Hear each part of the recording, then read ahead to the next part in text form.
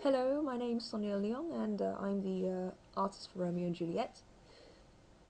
Right now I'm just roughing out the pencils for a sketch of Juliet. I think it's a lovely melancholy picture of her sort of holding her hair back from the wind, being a bit miserable, but you know, it suits her. I like drawing hair in the wind, particularly long black hair, because it's has a lot of movement.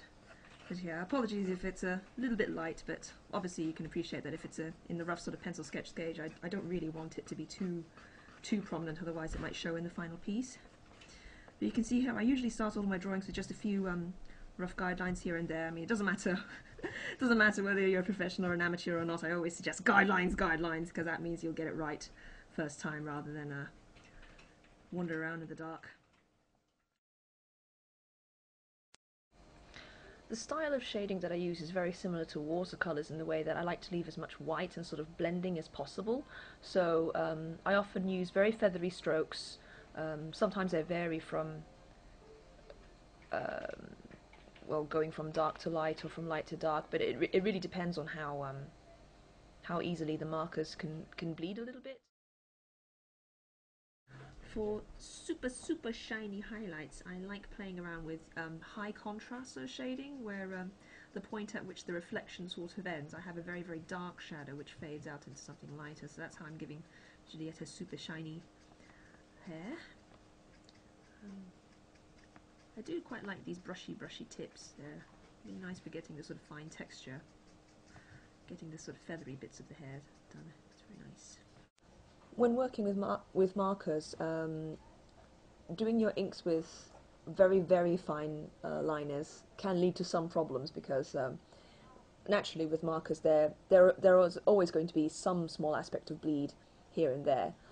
So be careful with using super thin lines. You may want to use a slightly thicker fine liner than ones you are used to for your general inking or your black and white work. You may also want to, for the purposes of style, use more sort of feathery strokes to build up the line width a little bit, to show some 3D sort of shading. Whenever I'm colouring hair or things with sort of like a shiny kind of texture, for example, I mean, in this case, you could consider Juliet's sort of kimono top to be made out of something that's quite silken.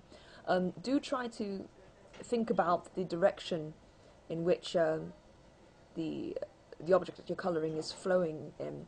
I mean, particularly important for hair, to make sure that the strands sort of like match with the way in which the hair is falling. But when you're working on clothes, and if you want to do a sort of more soft blended style like this, you need to think about the contouring. What areas are sort of rounded towards the source of light, and thinking in terms of 3D, how to shade cylinders, how to shade curves, or general shapes, really. Another general tip for clothing is, I have mentioned that it's good to think about the overall contouring of a person's shape, or the overall sort of shape of a costume. But fabric has creases and folds. Don't forget to leave highlights in these areas as well. And notice I use the word leave, and that's what we do. We don't. When you're working with markers, you can't make something lighter. You have to start darker. Well, no, you don't necessarily have to start darker, but you can't paint a highlight on top of something if you're using markers, unless you want to use white ink. But then again, that brings its own host of problems as well. It's much better, if you want to give an overall impression of a super bright highlight, to leave white those areas. So please take these into account as you're doing your colouring.